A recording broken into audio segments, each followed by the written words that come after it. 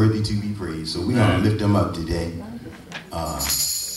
Like it's the last time. It may very well be. I don't know. Amen. I don't know. Good morning, y'all.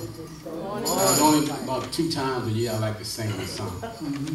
I don't know what you come to do. I don't know what you come to do. I don't know what you come to do. I don't know what you come to do. I come to clap my hands. My hands. I come to stomp my feet. My feet. I come to wave my hands. My hands. I come to say amen. Amen. I don't know what you come to do. I don't know what you come to do. I don't know what you come to do. I don't know what you come to do. I come to kneel and pray. In prayer. I come to praise his name. His name. I come to say amen. Amen. I come to say amen. Amen. I don't know what you come to do. I don't know what you come to do. I don't know what you come to do. I don't know what you come to do. Clap my hands. My hands. Stomp my feet. My feet. Say amen. Amen. Say amen. Amen. I don't know what you come to do. I don't know what you come to do. I don't know what you come to do. I don't know what you come to do. My feet. My feet. My hands. My hands. My mind. Say amen. Amen. I don't know what you come to do. I don't know what you come to do. I don't know what you come to do. I don't know what you come to do. I come to say amen.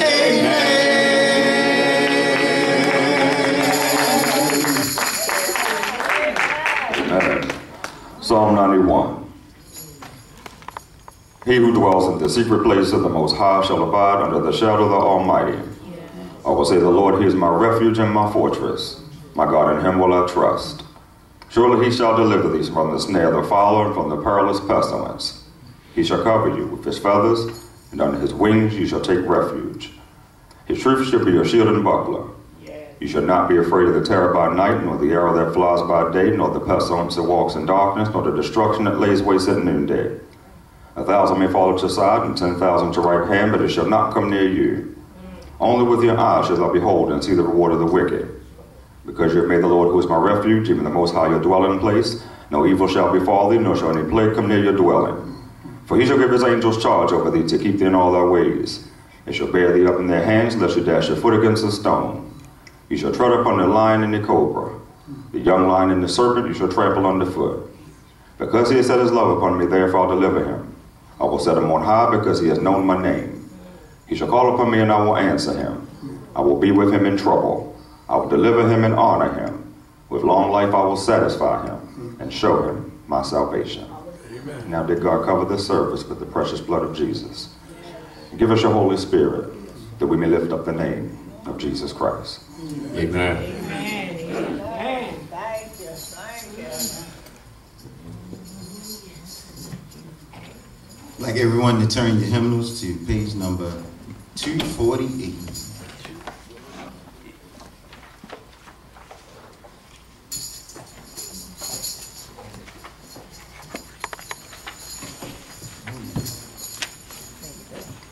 Time is filled with swift transition.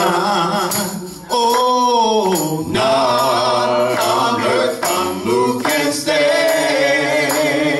We've got to build our hopes on things eternal. We've got to hold to God's unchanging hand. Well, we've got to hold to his hand. I'm talking about God's unchanging hand. Hold to his hand. Hold on to God's unchanging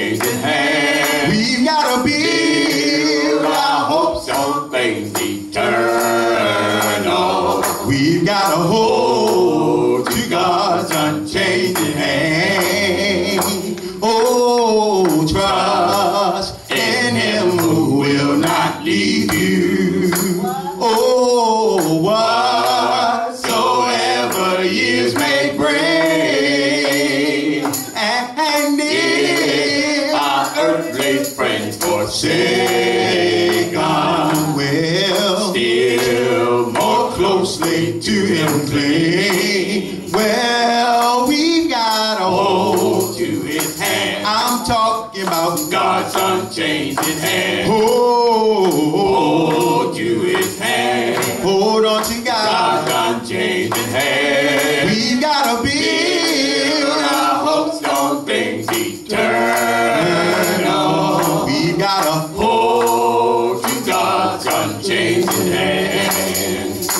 Oh, when your journey is completed, yeah, and if to God you have been true, oh, there and brought your home in glory. Well, your enraptured soul shall view. Well, we've got a hold to his hand. I'm talking about God's unchanging hand. Hold to his hand. Hold on to God's unchanging hand. We've got to build our hopes on things eternal. Well, hold to God's unchanging hand. Well, we've got to hold to his hand. I'm talking about God's unchanging hand. When times get rough, hold to his hand. We got to hold on. God's unchanging hand. We got to build our hopes on things eternal. Oh, to God's unchanging hand. We're crying, hold on, hold on, hold on, hold on, hold on, hold on, hold on, hold on. Times get rough, hold on. You gotta hold on. Hold on. Things get tough, hold on. You gotta hold on. Hold on. You can't see your way clear. Hold on. You gotta hold on to his promises. Hold on. Hold on. Hold on. Don't give up. Hold on. Hold on. Hold on. Don't give in. Hold on. Don't you know? Hold on. With Christ, hold on. You are gonna win. Hold on. We gotta build our hopes on things eternal. We gotta build our hopes on things eternal. We gotta build our hopes on things eternal. We gotta hold to God's unchanging hand.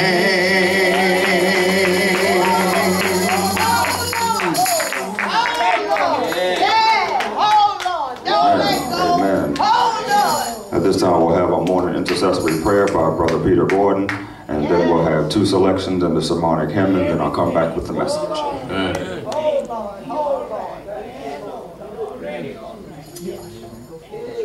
Thank you. Thank you. Hurry up.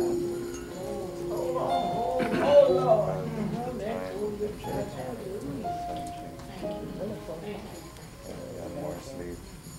Good morning, everyone. Good morning.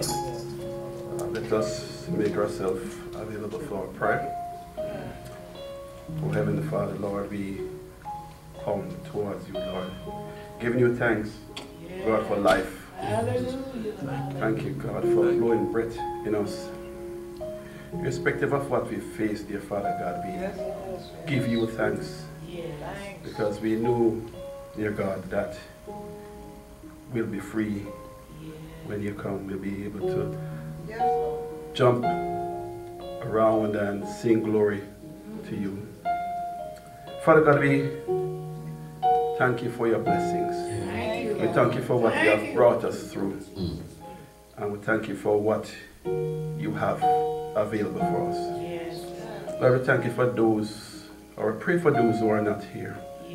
And oh Lord, we ask you to cover them. Lord, we ask you to touch their heart, oh Father God. And oh God, we rejoice in you. We just in awe at what you're doing and what you have done for us. Lord, we pray for the shepherd of this house and his family. Lord, may you continue to cover him, may you continue to protect him, dear Father God. Lord, we are aware of the attacks of the devil on him, dear Father God. But Lord, we know that he will stand resolute in you. And oh God, may you give him, as you always do, dear Father God, the true word. Lord, you put him here for your reason. Yes, hallelujah. And so God, we pray for him and his family. Lord, we pray for the elders of this church, dear Father God. Lord, you are so obedient to your calling. And oh God, we ask you to just put an extra coverage on their lives, dear Father God. Strengthen them, dear Father God. For they are also human as us. And Father God, we pray for the members of this holy tabernacle, dear Father God. Lord, may you continue to bless them. May you continue to give them longevity. And oh God, cover their family. I just said, dear Father God, blessed is the man who sees children. And so God, we are happy for them. Lord, we pray for the children, dear Father God. You said, suffer the children to come unto me, and forbid them not. And so, Lord, we ask you to bless the parents and the grandparents who do the good deed of taking their children here to hear the good words, so Father God. And oh God, irrespective of the pain that we feel each day, irrespective of the financial issues in our life, pending, even, dear Father God, our loved one passing. But God, that will not stop our praise. It will not stop our praise to you, dear Father God. Irrespective of what is happening around this world, dear Father God, the election, and oh God, the rumors. But we believe in your words. Lord, irrespective of what the doctor's reports say, we believe only in your report. Healing. And oh God, we ask you to cover us this week, yes Lord, with your blood. And remind us who you are. And where we are going. So we'll not divert, we'll not digress. And we'll continue to bless your holy name. In no other name but the mighty and glorious name of Jesus Christ. Amen. Amen.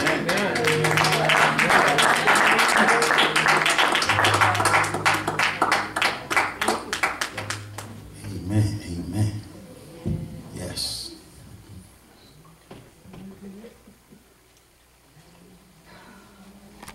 Jesus is the way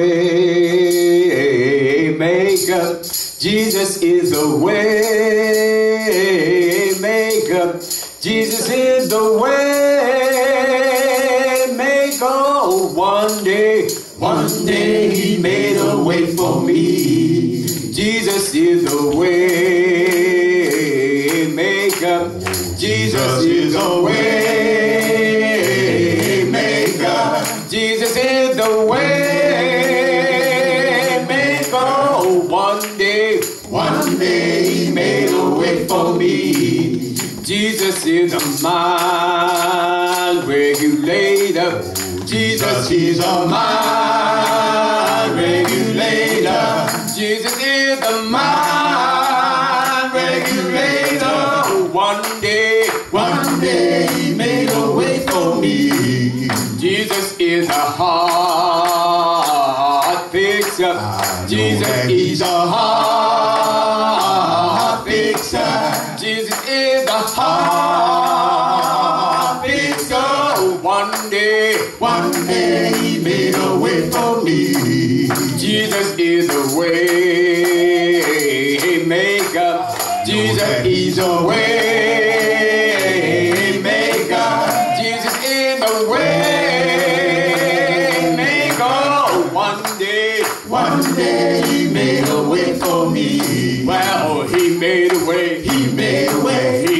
the way. He made a way. He is the way. He made a way. He is the truth. He made a way. He is the light. He made a way. He is the way. He made a way. He is my way. He made a way. Jesus is the way maker.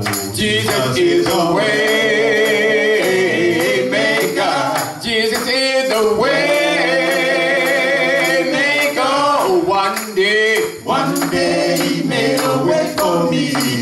Jesus is the mind regulator. Jesus is the mind regulator. Jesus is the mind regulator. One day he made a way for me.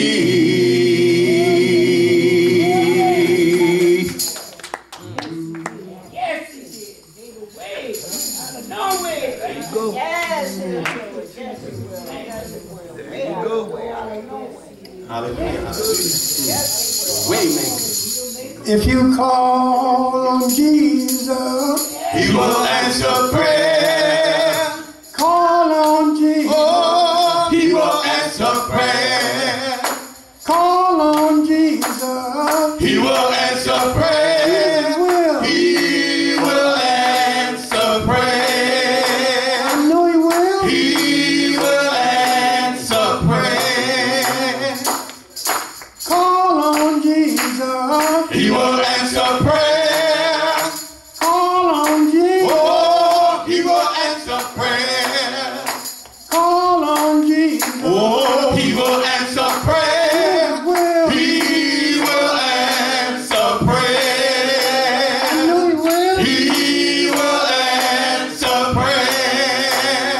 Daniel prayed 3 times a day. Well, Didn't deny his king, come no matter what the king had to say. Throw him in the lion den, what he has to say. He prayed to the Lord, Lord made a way. Call on Jesus, He will answer prayer. call on Jesus, Oh, he will answer prayer.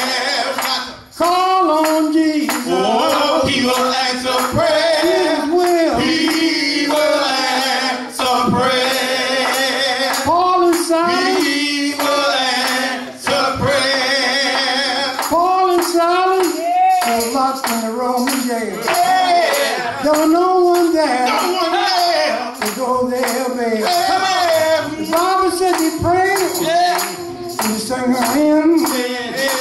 And 12 o'clock, God delivered them. Call on Jesus, He will answer prayer. call on Jesus, Oh, he will answer. Good God Almighty, doctor. call on Jesus. Oh, he will answer prayer. His will. He will answer prayer. I know He will. He will answer prayer. Call Jesus, Call on Jesus. call Jesus, Call on him. call Jesus, Call on call Jesus. Jesus. Call on him. Ain't no harm. Call on Jesus. Call on Jesus. Call on him. Then you call Call on Jesus. and then Call on him. the Hebrew boy Call on Jesus. furnace. Call on him. Call on Jesus. Call on When the Jesus. burden is heavy, Call on him. call on Jesus. Call on I need Jesus. somebody Call on him. to help me call him. Call on And Jesus. I got a witness. Call on him. Oh, call him. Call on Jesus. Oh, call him. Call on him.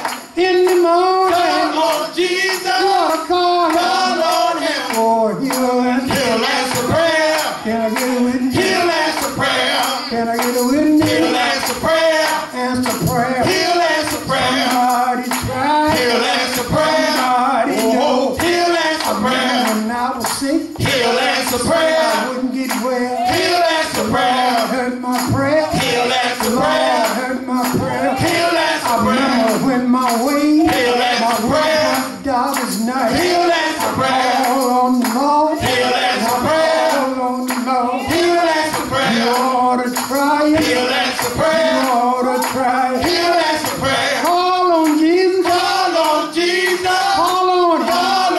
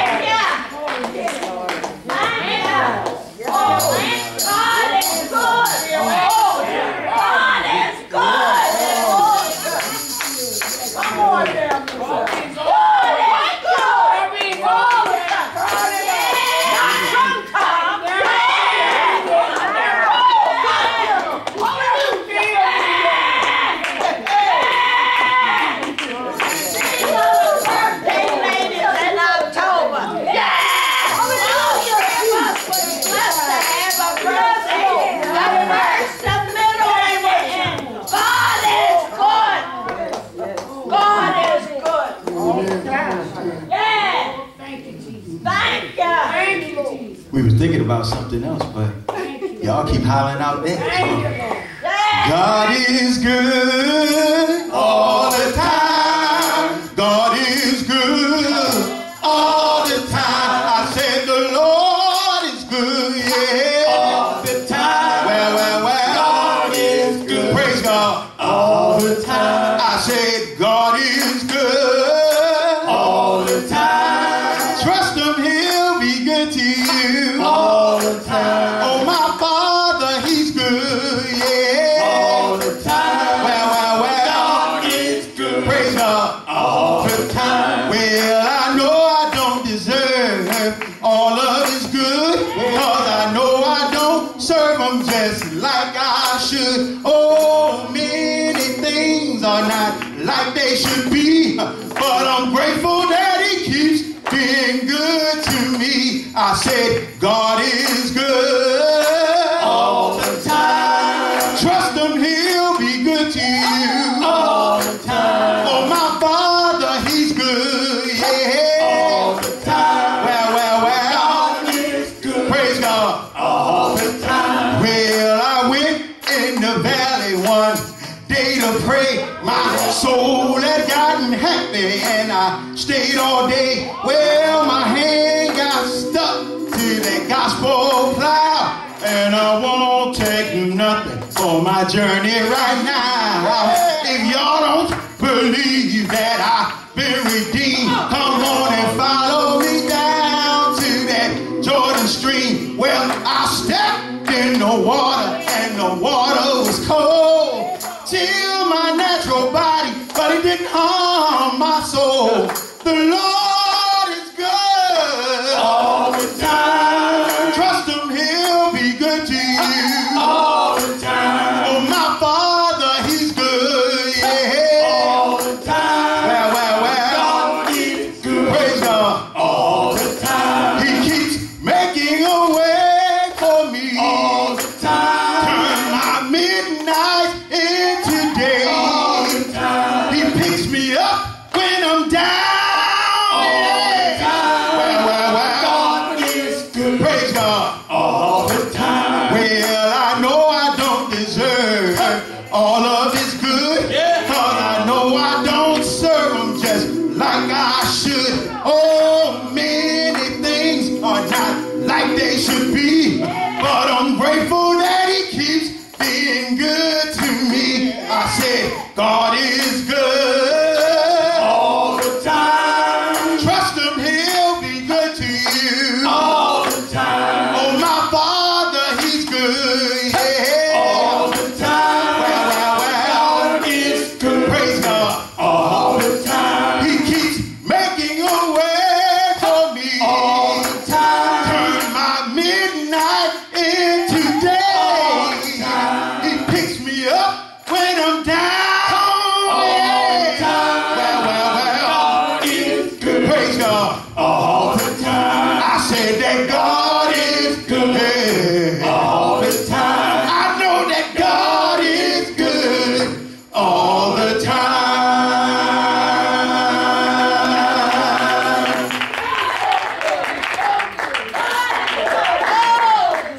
All the time. Well, if somebody were to ask you about your home account or your bank account, what would you tell them? Well, if you were willing, more than likely you would tell them how much you have, and maybe how much you've saved, and how much you owe on your mortgage. Or what if somebody were to ask you about your heavenly account? Just how much do you have saved? Are you saved? What's in it? Are you in the negative? How much do you owe? What would you be able to tell them? Would you be able to testify to an account at all? Well, that's what I want to work on in this part of our series where we've been dealing with making the Jesus case. In apologetic form, we've been looking at making the Jesus case, that is defending the faith about Jesus and making sure that our lives can give a testimony about the Lord Jesus Christ, what he says, who he is, and his promises. And so the question today is, can your life witness to who Jesus is? And do you have an account that's based on what it is that Jesus Christ has done? Because he's the one that can fill our accounts, and he's the one that can give us everything that we need in order to have things that are acceptable to God. And so somebody may say, well, I didn't even know that I have an account or even opened up one. I'm familiar with my earthly one, but I don't know anything about a heavenly one. And then there are those who may not know how to go about the procedure of even opening up an earthly account, probably never done one before, probably never even had a mortgage at all, and so they don't know about the process. And they may not even know about the heavenly process. And so what I want to look at in this message is our life account, what it is that we have. And so when you're talking about accounts, you're looking at a system of exchanges, expenditures, things that are paid for, not paid for. And many people may look at that as their value and their worth, as to how much they have in their account and how much they owe. And so when it comes down to our heavenly account, each and every single one of us has one. And so the question is, where is it? And what is it full of? What's it filled with? That determines our value. And so many people may have accounts in their bank, quite a bit of money, a lot of assets. They may have homes, mortgages, businesses, a lot of assets, but yet not have a really good heavenly account.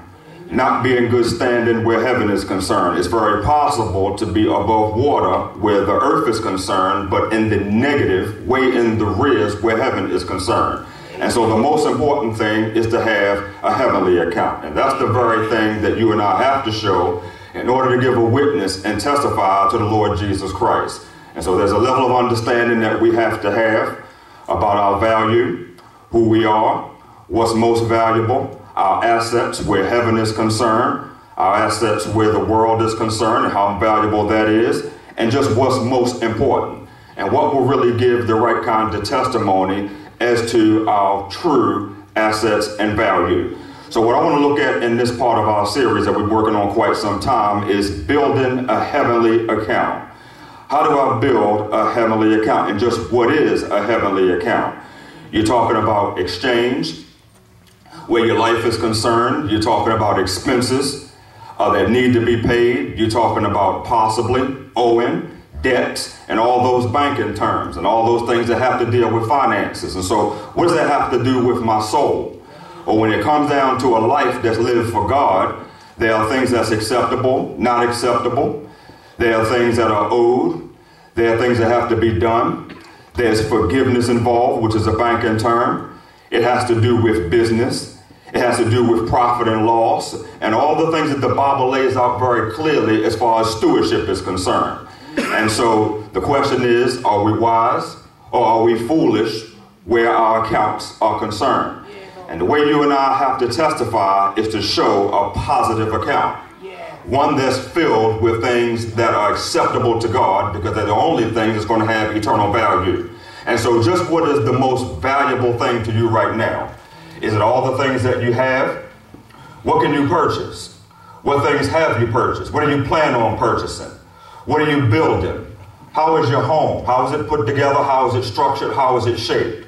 And then how important is that to God? How does it hold up as far as a testament to the Lord Jesus Christ? And don't get me wrong, when it comes down to blessings, certain assets can be very much blessings, can be the favor of God. And we ought to be thankful for our homes, our vehicles, the food that we have, the clothes that we wear. If you've got a good bank account and things are going well and your bills are paid, praise God. But that's not the most important thing. The most important thing is this heavenly account that you and I have. In fact, you've heard it said that when judgment comes, you and I have to do what? Give an account for our stewardship. What it is that we've done, what it is that we haven't done, and just how we lived our lives for God. That's the most important thing. And so that's what I want to look at in this message, is building this heavenly account. Just how do we get it? And how do we maintain it? How do we sustain it? You sustain your earthly account by doing what? You get paid. You may get direct deposit. You may make deposits yourself, and you make sure your bills is paid so as your assets don't get taken. Your assets don't want to get stripped and removed. And so what do? You make sure that your bills are paid for and secure by the money that you deposit. That's what keeps you safe. But when it comes down to your heavenly account, what is it that keeps you safe? And what deposits are really truly being made? And so there's not necessarily an institution that you go to that you make deposits in. And so therefore, there's got to be something spiritually that accounts for the very things that we have that make for that which is going to be acceptable to God. And when you and I think about it, we're on the witness stand day in and day out. And there's also what seems to be almost like a collection agency that's constantly looking at your account, seeing how short you are, how you don't measure up, and accusing you of not having enough, not being able to do enough, not valuable enough, not being able to do certain things. As a matter of fact, according to the world, many of us have no credit at all, have no credibility, can't do certain things, and don't do certain things. And if you examine your life close enough, if you're not careful, you'll be deceived into thinking that you don't have a good enough heavenly account, and that somehow you can't purchase certain things, you can't do certain things, and you just don't have enough. Well, I want to tell you as a basis, as a premise, before we go any further, that if you got Jesus, you've got more than enough. Amen. He fills your account. Amen. Imagine having nothing. Imagine being negative in the rear for eternity. Then somebody comes along and fills it. In the natural, you don't have enough to pay your bills. You don't know where your money's coming from. And all of a sudden somebody comes along with a card and says, don't worry about a thing. I've got it all covered completely. There's no debt. You don't owe. As a matter of fact, you don't owe anymore. No more bills a day in your life. What would you say? What if you're smart, you'd accept it? Well, accepting the Lord Jesus Christ in your life seals and pays the debt that you and I owed, that you and I could have nothing to pay for with. As a matter of fact, we're redeemed by his blood. And so therefore he fills our heavenly account. So where salvation is concerned, our accounts are totally full. But what about this sanctification and maintaining and sustaining? Because if the truth be told, there are days when we feel low. And we just can't go. And we don't have enough. And so you may not want to give a defense for your life and for the gospel and for Jesus Christ, because you feel so down. You feel so drained. As a matter of fact, you have Jesus, but you feel empty. And you don't feel sustained. And so you and I need to make sure that we're aware of our heavenly account. And if you don't have one, you're going to have to get one. First, you open it up at the cross, receiving the blood of the Lord Jesus Christ. You get salvation, you get justification, you get sustained, and it doesn't matter what you have built or don't have built, what you've got in your account or don't. You've got Jesus, and he's everything from there. Also, you'll find through the sanctification process that Jesus Christ fills every void in your life. He gives you every single thing that you need. And so anywhere that you're short, any place that you think you can't purchase a certain thing, if it's within the will of God, God takes care of it. If it's something that God wants you to have, you'll have it. If it's something God doesn't want you to have, you won't have it. The bottom line is Jesus is the one that sustains you. And where these spiritual accounts are concerned, with the presence of the deposit of the Holy Spirit, you and I are sealed to the day of redemption. And we have the peace of God that surpasses all understanding. We have the presence and the power of the Holy Ghost in our lives. He fills our hearts and our minds. He directs our vessels. He does everything that you and I need to be done. So with that, the victory is won, and everything that you and I need, both physically and spiritually, is in the Lord Jesus Christ. But the most important thing is this spiritual account, this heavenly account that we have, whereby you and I can have treasures in heaven, and you and I can get our rewards, and you and I can have our minds regulated by God through the power of the Holy Spirit. So when it comes down to giving a witness for the Lord Jesus Christ, you and I can say, look at my account. Look at what I've got. I'm not short. I'm not in arrears. I'm not in the negative. Matter of fact, my account is full. I might be broke, but I'm full. I might not have everything physically, at least not at this present time, but I've got the Lord Jesus Christ. I've got my mind. I've got my focus. I've got the vision. I've got the promise. And so I know that even though certain things aren't deposited right now, I know he's going to do it. Because he said he's going to do it. I don't have it right now, but it's coming. I don't have it listen, I've got access to it, and I know that I can get it, and he'll do it whenever he sees fit. He's keeping me right now. I'm not hungry or want for anything because Jesus Christ totally sustains me. The Holy Spirit keeps me. So what I've got is this heavenly account that's very important. So my faith is maintained. Through obedience is sustained. And that's the very thing that I can use in my life to show forth the character and the person of the Lord Jesus Christ. He is my defense, and my defense is going to be to show forth my heavenly account. And with that, what I want to look at very briefly is this foundational truth that you and I have of divine imputation. And don't let that word scare you. It's a theological term, but it has everything to do with the promise that you and I have of the exchange life. That is, the life of righteousness that we have imputed upon us or deposited in us by God based on faith in the Lord Jesus Christ. With that, the guilt and the shame and the punishment and penalty for sin and the judgment upon sin was placed or imputed on the Lord Jesus Christ. That exchange life took place at the cross. It is, it's applied to the life of he or she that believes. And so it's by faith that you and I get this divine imputation, that you and I get this direct deposit on the inside of our souls to sustain us and maintain us for an eternity. With that, you and I have a blessed building of a heavenly account. And so that's what I want to look at in this message. And I want to get back to Hebrews chapter 11. We're going to get there in a moment. But first, I want you to take your Bible and I want you to go to Romans chapter 4. Because when we get to Hebrews, we're going to look at Abraham, who is considered to be the father of faith. And I'll explain that in a little while. But it's by his faith that he was maintained and that he was sustained and he was blessed. And that many nations and multitudes were blessed after him. And so you and I are a pattern after that very model of faith.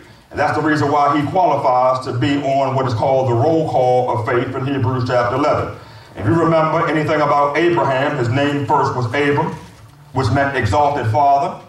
And it was by his faith in the promises of God and his obedience toward God that he received the name Abraham, because he believed what it is that God said he was going to do. Just as plain and simple as that. And so that's the utmost importance to God, that we believe who God is and we do what God says to do. That is the utmost importance and top priority. So nothing else is greater, nothing else is worthier, nothing else is a bigger name than to believe what it is that God says. Because that dictates every single area of your life. God makes a promise, God gives an instruction. You and I believe that promise. We carry out that instruction. That's the greatest degree of success that you'll ever have. Many people may accomplish a lot of things and do a lot of things, but be disobedient to God. They haven't accomplished a thing. But yet there are many people who don't have a big name, not well known, but yet they have faith in God, obedient to God, and where their heavenly account is concerned, they've got deposits of the grace of God and the blessings of God that can maintain and sustain for a lifetime.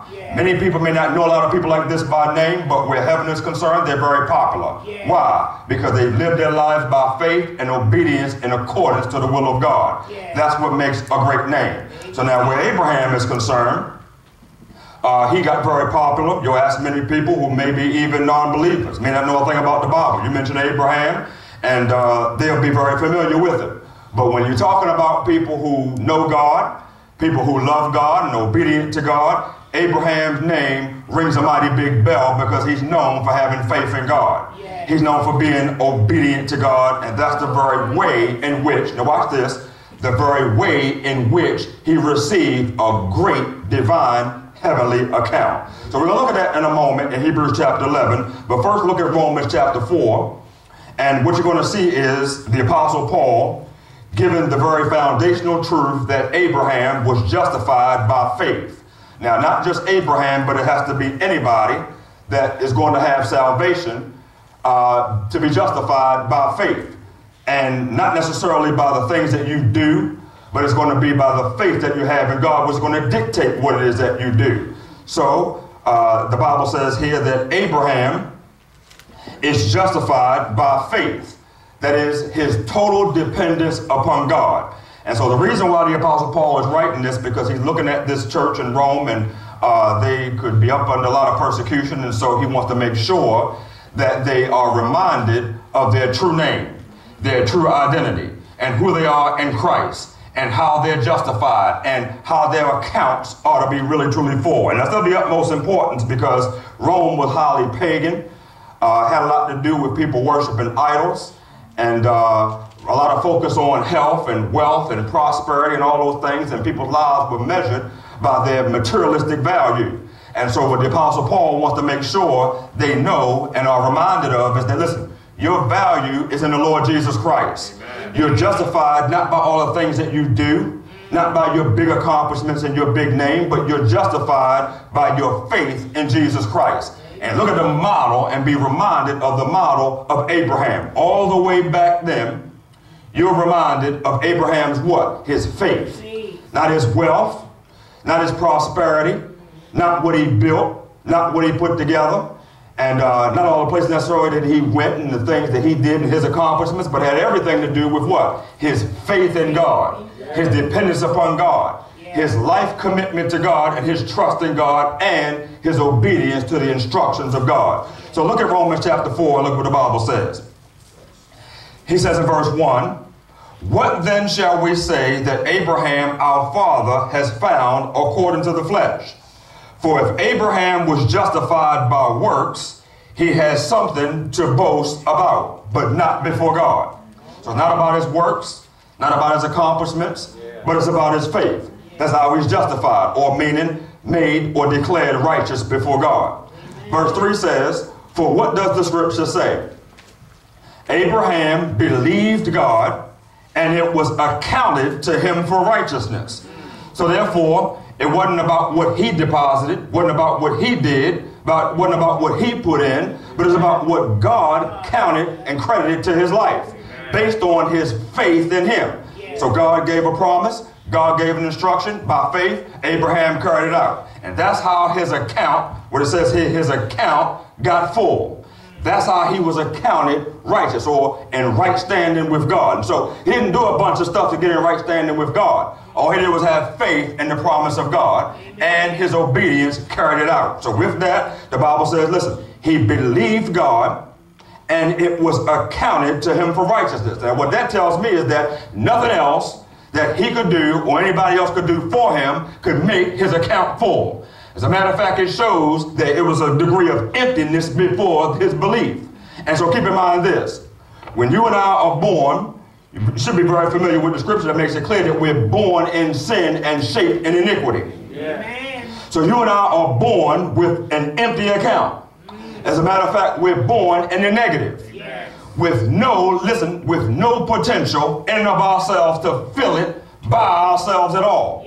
And so therefore there needs to be a deposit. There needs to be something placed in our accounts. There's something we need to be charged with because we got this negative charge against us.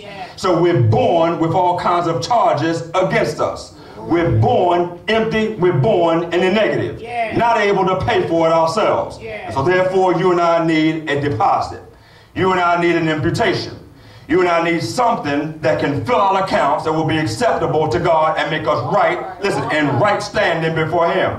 That's going to be our belief in the Lord Jesus Christ. In Jesus being the Redeemer, in the blood of Jesus, and his finished work on the cross. So now, that belief is what gets us righteous. That belief is what gets our heavenly accounts full. And that's why he goes on in verse 4 to say, "Now to him who works, the wages are not counted as grace, but as debt." And so that shows you can work and work and work and do and do and do and accomplish and do all kinds of things and still be in debt. Amen. There are people who do all kinds of accomplishments but still in debt. Amen. There are people who have a lot of money but still owe. And so therefore their belief system is weak, and so the things that they do is not counted where God is concerned as being worthy whatsoever. But he says, "Now to him who works, the wages are not counted as grace, but as debt." He says, but to him who does not work but believes on him who justifies the ungodly, his faith is accounted for righteousness. And that goes against the grain of modern day banking. But where heaven's banking system is concerned, it has everything to do with being very valuable based on your belief system and based on your faith. He says his faith is accounted for righteousness, just as David also describes the blessedness of the man to whom God imputes righteousness apart from works. So it's not about your empty, vain religion, not about what you do mechanically or systematically. It has to do with belief in God. In our case now, in the age of grace, belief in what it is that Jesus Christ did on the cross. Belief that he took your sins on him one time and shed his blood for the forgiveness of sins. And that God imputes righteousness, listen, to your life based on the finished work of Jesus Christ and based on your belief in him. Just as plain and simple as that. And so you and I, with that faith, you and I, with that belief, are walking around with a full account. So therefore, it's not based on what it is that we do, but based on what it is that Jesus Christ has done. Yeah. That ought to affect every single decision that you make, every single path that you take, and how you feel about yourself, how you feel about Jesus, and how you deal with the devil. With that, that puts you on the witness stand as one who can say that, listen, I've got Jesus, I've got righteousness, I've got salvation based on what it is that he's done. So all these accusations that come against me and all this negativity that rises up against me and all these bad names and all these lies and all this stuff that happens, it's not worth anything, because imputed to Jesus was all of my sin, all of my unrighteousness, all my shame, all of my guilt, and charged to me was righteousness based on what he's done for me on the cross. And it has changed my life. It has changed my mind. I'm a brand new person, and my account is totally full. Right now, I do not owe, and I'm living my life with the riches of the grace and mercy of the Lord Jesus Christ. That's something that will shine forth through your life. It's something that will give you a life of faith even further and obedience even more, and will bring you joy that the world just doesn't have. And listen, set you in a position that even people with a lot of money and a lot of buildings just can't go. It'll put you in a place of peace, holiness, and righteousness that the world cannot and will not experience. He says, blessed are those, watch this, verse 7, blessed, that is totally satisfied, totally content, totally positioned, in the right position. He says, are those whose lawless deeds are forgiven. Now that word forgiven is another banking term which means releasing of a debt. It says all your lawless deeds or all your acts of unrighteousness, past, present, and future, are what? Forgiven.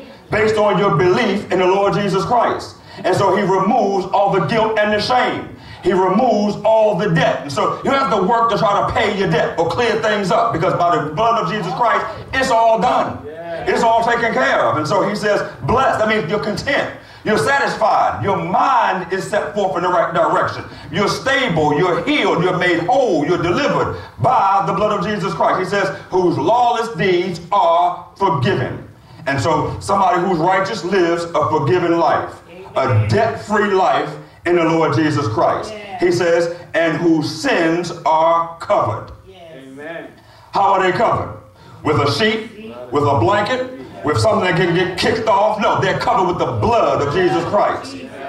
Listen, I've had things stained with blood, and that stain, I mean, it's there. It's in there. And anything that was anything that was under it, I can't see it, because that blood just covers it. So when you're talking about your life that was lived in sin, and all of your sins based on the blood of Jesus Christ, it's covered. And so when God looks at you, what does he see? He doesn't see that.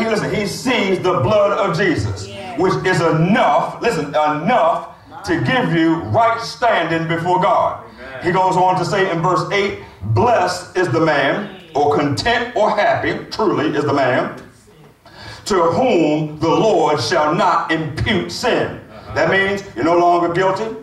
All the charges are dropped. You no longer owe. The debt has been forgiven, so imputation or charging of sin is not imputed.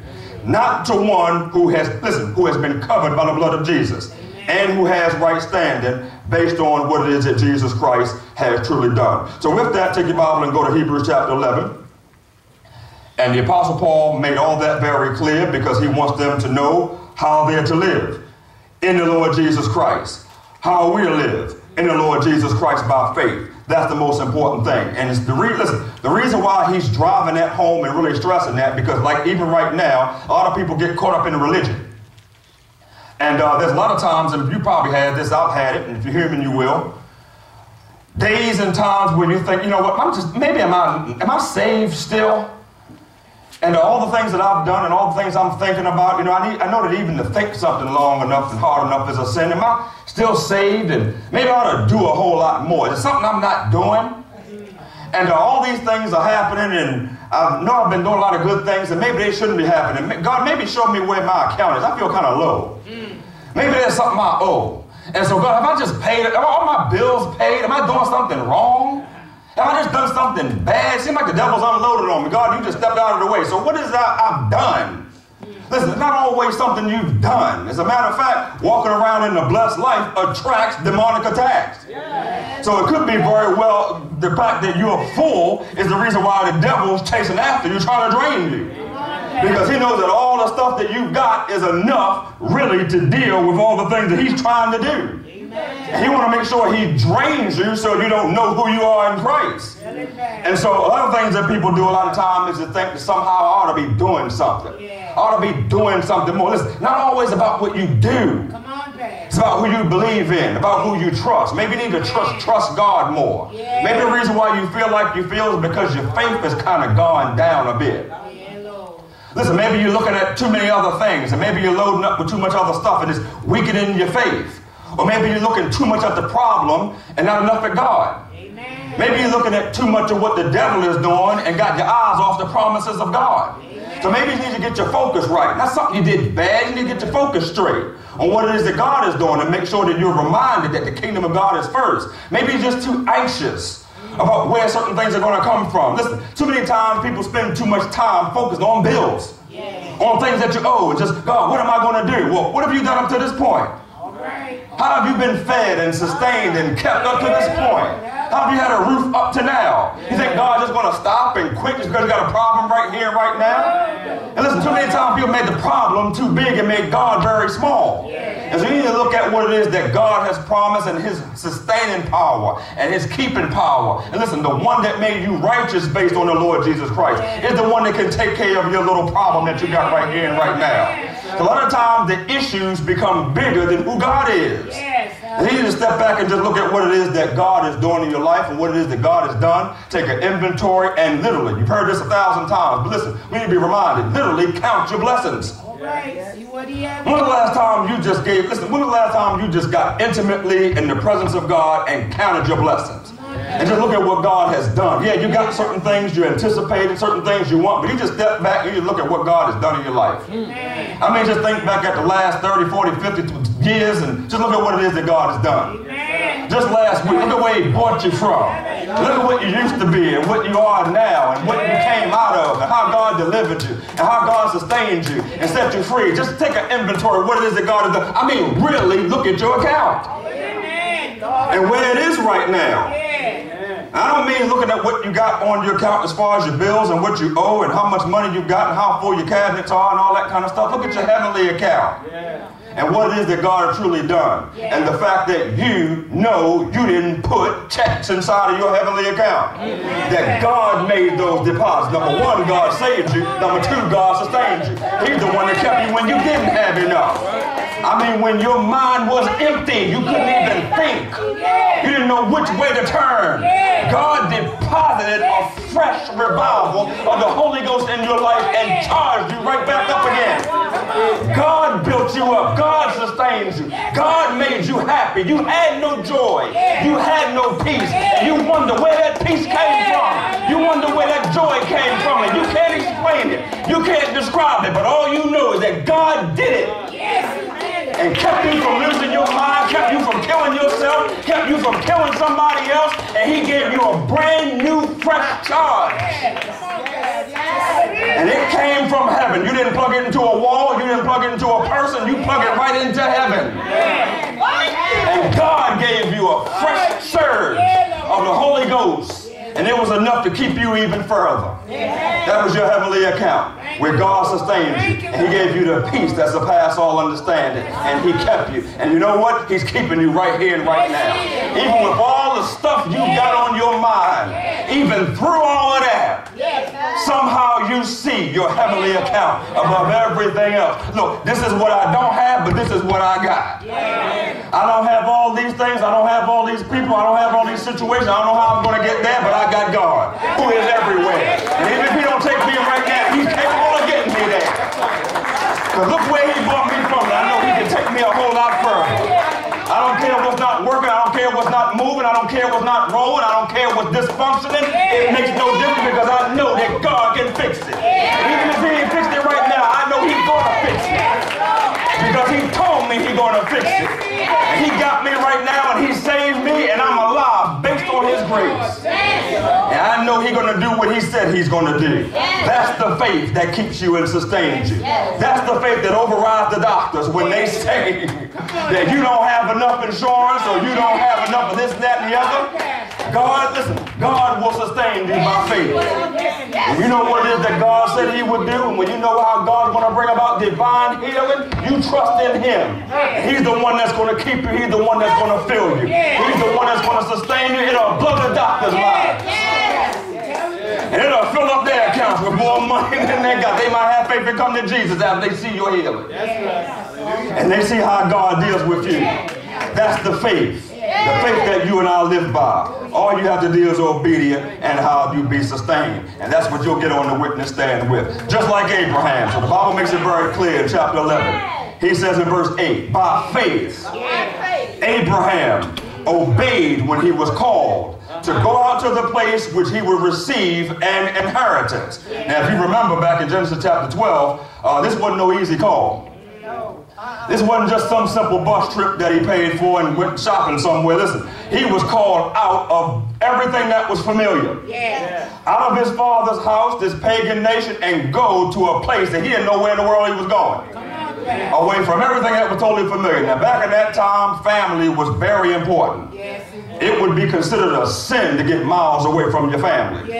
And so for him to go out from his family, from his father's house where he was familiar, was something that had to have been a miracle. And something that took faith and obedience in God. And so Abraham did what? By faith, he obeyed God. The Bible says when he was called to go out to the place which he would receive as an inheritance. And so he believed what it is that God said, what it is that God said he would do. Obviously, there was something he was short of where he was and something he was going to get where he was going. But in the middle of that, he had to do what? Obey God.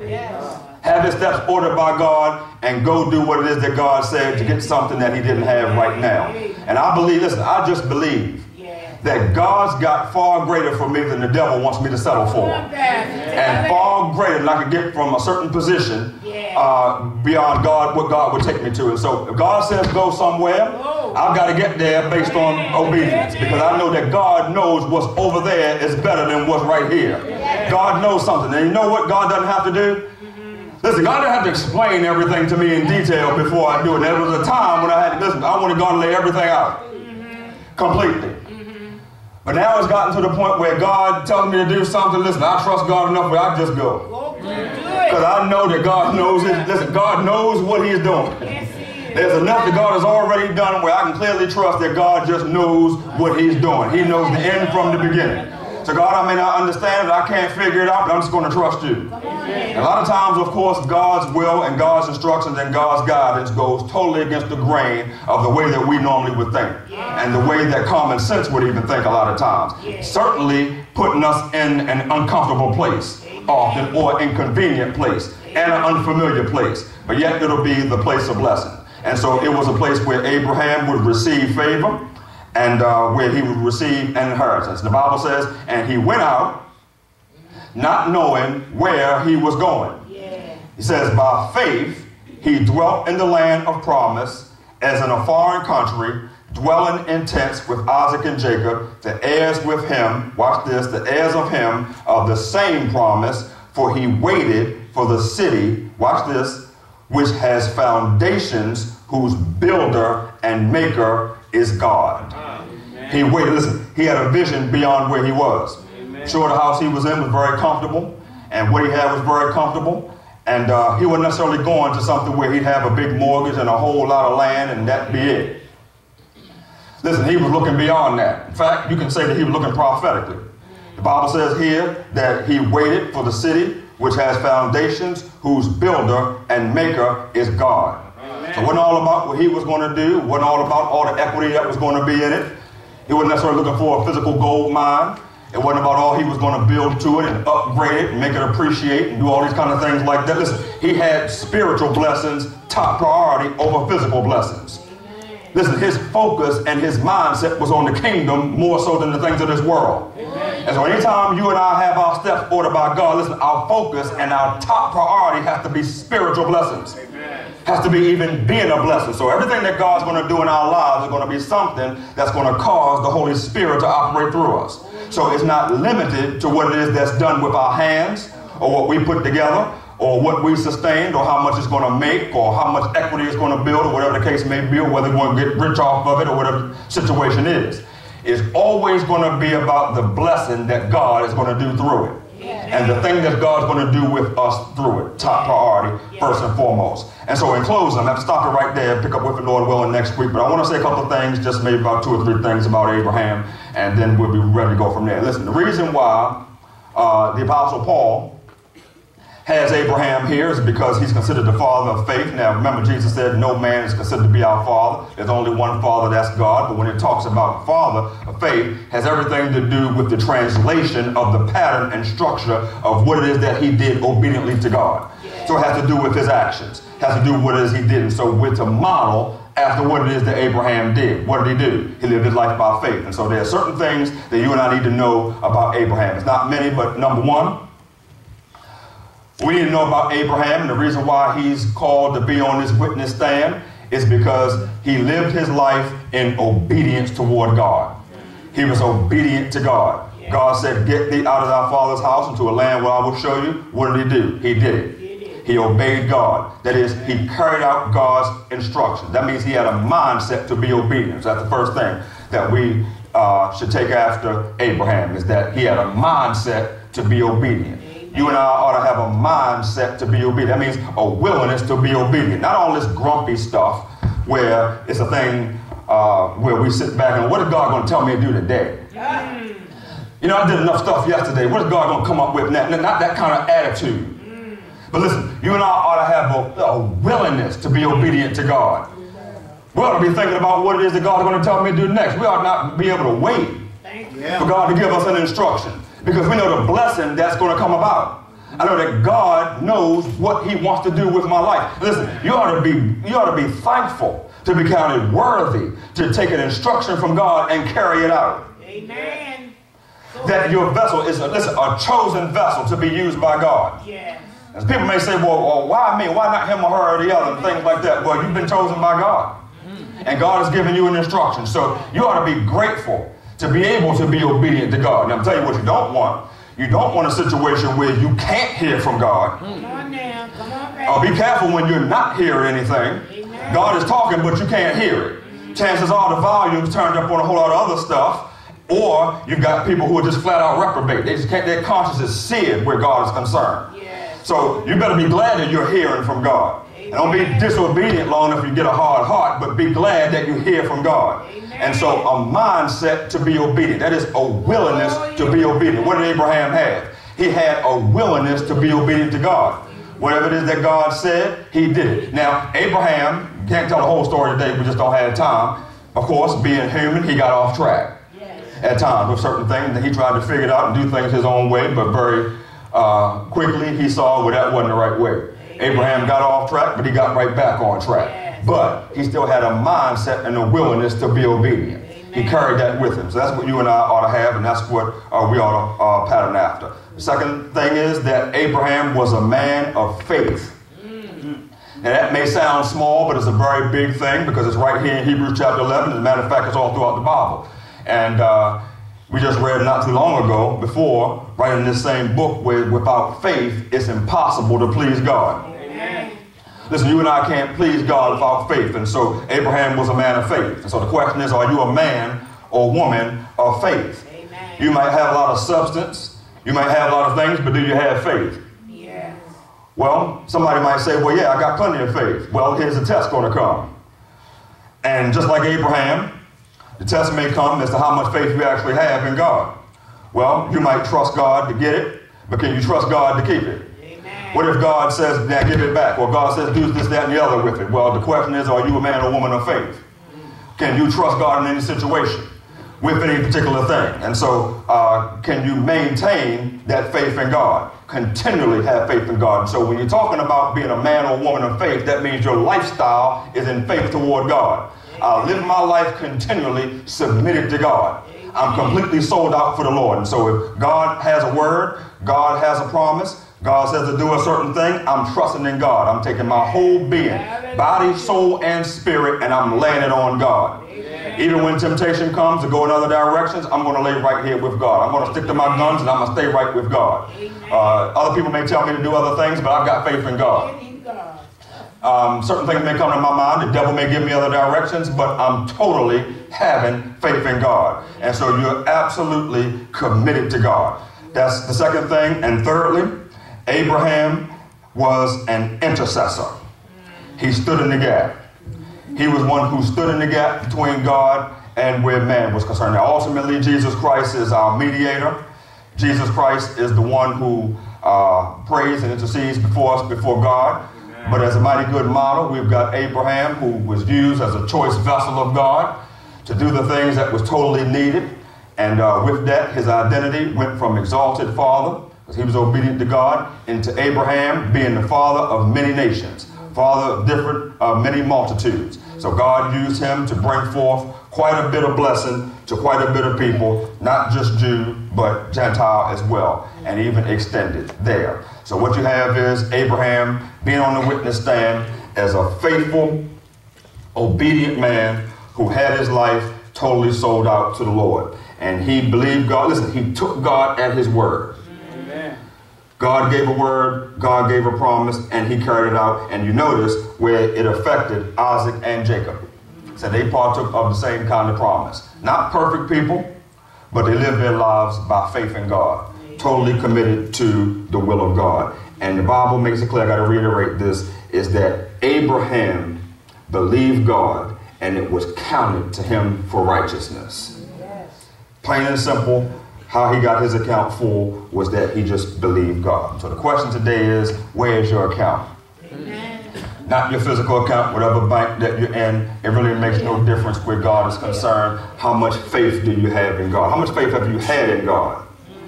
How much faith do you desire to have where God is concerned? Can you truly say that this is what God said, this is what needs to be done? Is your life an example of what it is that God will do?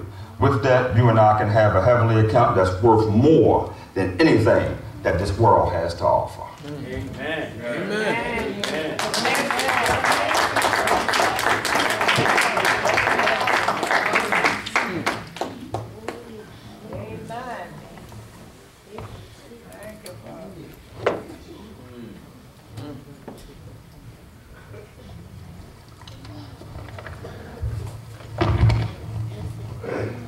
Oh, Lord, I am asking you one more time, saying, oh, Lord, I am asking you one more time, saying, oh, Lord, I'm asking you one more time, will you strengthen me where I'm weak? Will you strengthen me where I'm weak? Oh, strengthen me where I'm weak, and build me up where I'm torn down. Oh Lord, I am asking you one more time, singing, oh Lord, I am asking you one more time.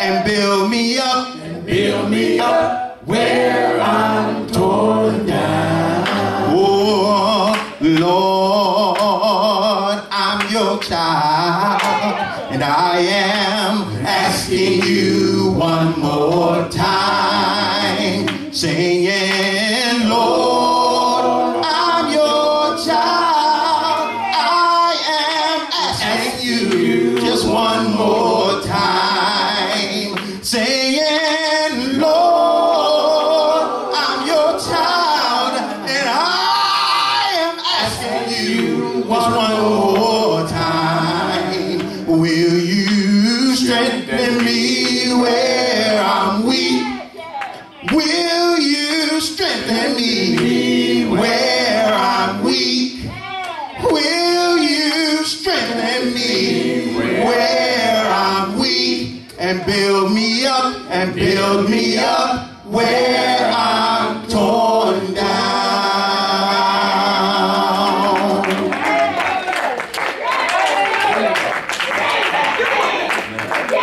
Now, what I ask you is, you know the Lord Jesus Christ as your Lord and personal Savior? Well, if not, this would be a good time to get to know Him. And all you have to do is ask. Ask Him into your life. First, admit that you need Him, that you need your sin to be forgiven. You're going to have to acknowledge that you're a sinner and that you need grace and your sins to be forgiven, and you don't have enough to do it yourself. Acknowledge that. And then the fact that Jesus Christ is the one that can forgive you of your sins, and that He took care of it on the cross. You're going to have to believe that. That's the way you're going to receive salvation. It's not complicated. It's very simple. Jesus died on the cross. He came to this earth.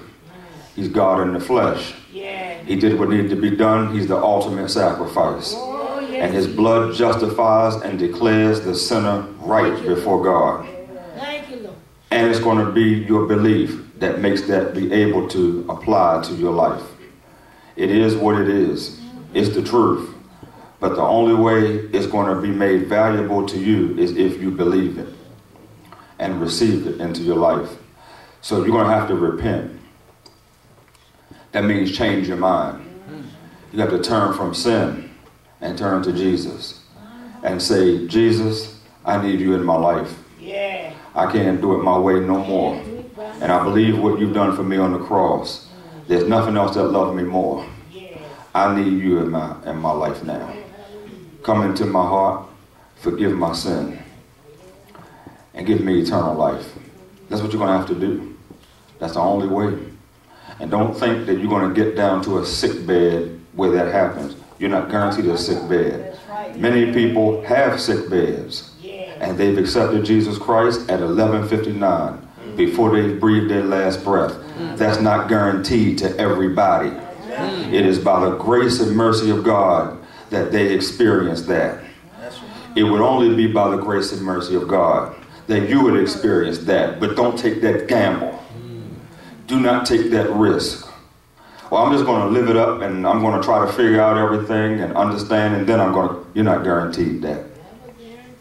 It is very lofty and very arrogant for you to think that you can get through this day, any day, without Jesus. You're here today because the breath that's in your life was created by the Lord Jesus Christ.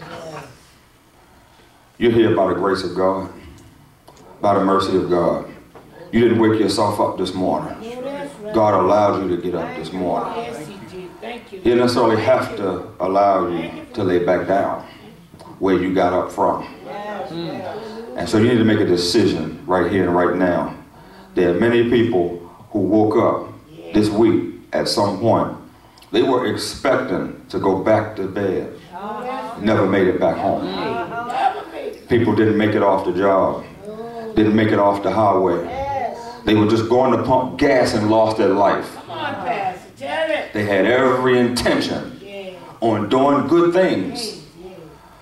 But you know what they did? They left Jesus out of the equation. So you need to get to know Jesus today if you're going to have eternal life. Accept Him into your life right now. Open up your heart and let Him in. He'll come in. If you repent, change your mind, turn from sin, He'll come in. If you're here right now today and you want to receive the Lord Jesus Christ as Lord and personal Savior, you want to know more about the blood of Jesus, you want to know more about the cross, you say, well, I want to hear more about the cross. I want to hear more about Jesus. And I want to talk about some things. Well, I want to talk to you. like to set up a time when I can talk to you, hear what's on your mind. And I want to see your soul get saved. I want to see you get baptized and be in the kingdom of God and have eternal life. I want to make sure that your soul is covered. You may be covered with material things, but listen, I want to make sure your soul is right before God. So if you're here today and you're not sure about whether or not your soul is right before God, come to me after service when you get a chance, and we'll set up a time to talk about some things. We even talk to some things briefly right here and right now. Just want to make sure you're saved. Or wherever you're watching from, you might not be here to be able to come and talk, but I believe you've got enough information to make a decision, a conscious decision where your soul is concerned. Don't gamble with your soul. You've heard enough. Listen, you've heard the good news that Jesus Christ can deliver you from a burning hell and eternal damnation and destruction based on what he did on the cross. And you know what? He did it for you. You got to accept it for it to be applied, though. Wherever you're watching from, if you're watching this today, you don't know the Lord Jesus Christ as your Lord and personal Savior, repent. Ask the Lord to come into your life, forgive you of your sins. Get our number. It's on the website. And you can ask for me and make a request. Set up a time to talk to you even further. Amen? Amen. Or maybe you've drifted away. You've gotten away from the Lord Jesus Christ. You've been in fellowship. You know him. But you've just gotten away in fellowship. You've done things your own way. You've gone miles and miles away from fellowship. Come on back again. Do the work like it needs to be done again. Don't waste time. You want to be a wise and faithful steward over the time that God blesses you with. So admit that you've gone astray and that you want to come back to fellowship with God and make things right this time, and know what he'll do. He'll pick up all the broken pieces and put everything back together again for you. Start you right from where you left off. He's there with open arms, ready to receive you. Amen? All right, if any one of those is you, again, if you're here, I'd like to talk to you after service. Don't spend too much time thinking about it. Make your time now where you can have a discussion. Or wherever you're watching from, make it up in your mind. But I want to pray for you right now. God, I just want to come in Jesus' name and just thank you for the time that we have today. Lord, just thank you for salvation. Thank you for the blood of Jesus. Thank you for the cross. And I'm just asking, Lord, that you would do whatever it takes to drive anybody that doesn't know you to the end of their self, that they may cry out to you and receive you as Lord and personal Savior. Thank you, dear Father, for this fellowship. And I thank you, Father, for those that you want to bring into your glorious kingdom. In Jesus' name, amen. Amen. Amen. Let's look to the Lord, receive the benediction, and be dismissed. We're going to have a couple announcements, and then we're ready to go from there. And now may the God of all comfort and grace establish your hearts and minds through Christ Jesus, both now and forevermore, until we meet again. In Jesus' name, amen. Amen.